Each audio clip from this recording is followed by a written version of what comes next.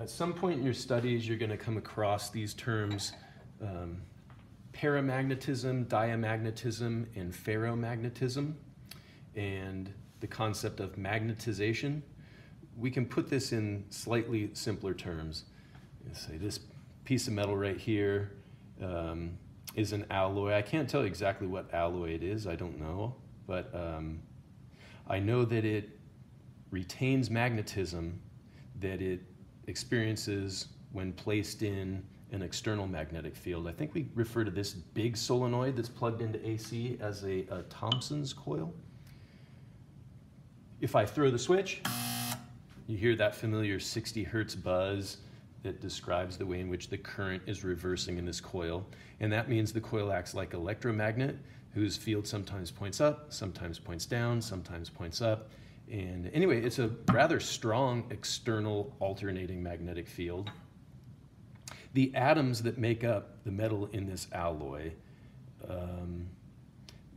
they can be induced so that the magnetic domains, the little cluster, the region, the small clusters of nearby atoms will have a sort of agreement in the direction of their magnetic dipole moments.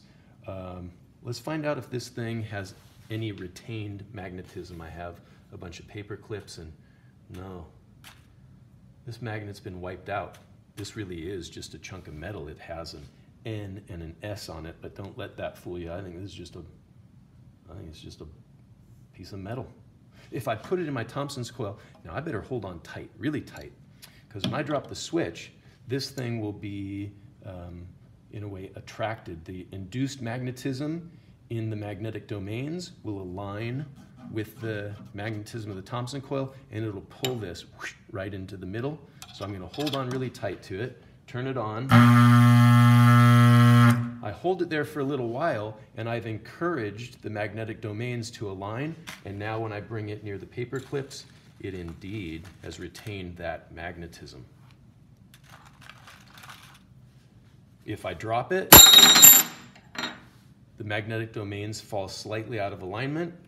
It still picks them up, but it's not as strong of a magnet anymore. If I were to bang on it repeatedly with a hammer, if I got it really hot, if I held it in a flame and banged on it, I could knock the domains all out of alignment and it would just act like a chunk of metal again and it wouldn't pick up the paper clips. Another way I could knock the domains out of alignment is put it in here, and while the Thomson's coil is powered, I can quickly swipe it through the alternating current and scramble the domains, and let's see if that works.